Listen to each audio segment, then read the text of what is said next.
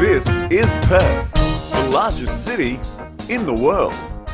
Each day, millions of people flock to the city centre to enjoy its heady mix of old and new.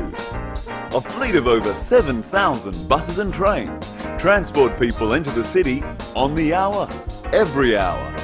This efficient transit system allows citizens to live in healthy and pleasant districts far away from Perth's busy and crowded streets. Places like Armidale, Thornley, Clarkson, Mandurah and Clarkson. Here's our man. He's one of the many that enjoy all that Perth has to offer. He knows that people are friendlier here. That's because shops close early and it's off to bed by 9.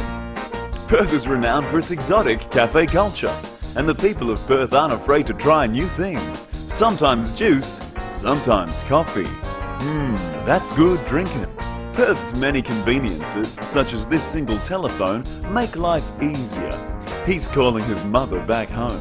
She wishes him a pleasant day, but warns him to make sure he selects a suitable offering for the giant flying squid that lurks in the mighty Swan River.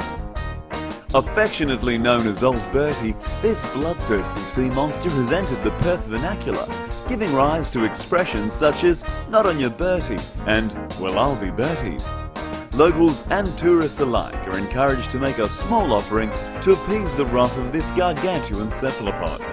Well, he's purchased his offering, but what's this? He's taken a wrong turn and finds himself lost in Perth's infamous Chamber of Beasts. He is surrounded by creatures frozen in time.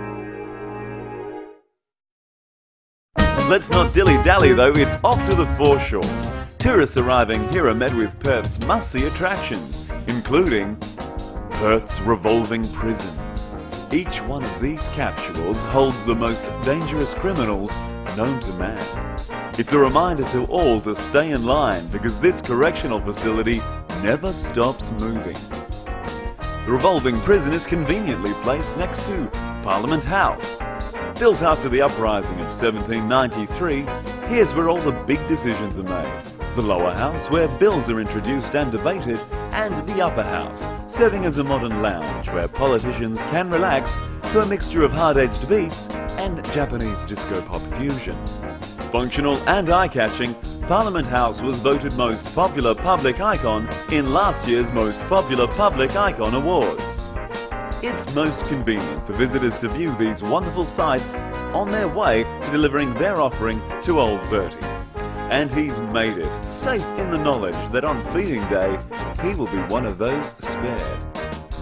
He's now free to enjoy Perth's vibrant culture, a place of civility and good taste.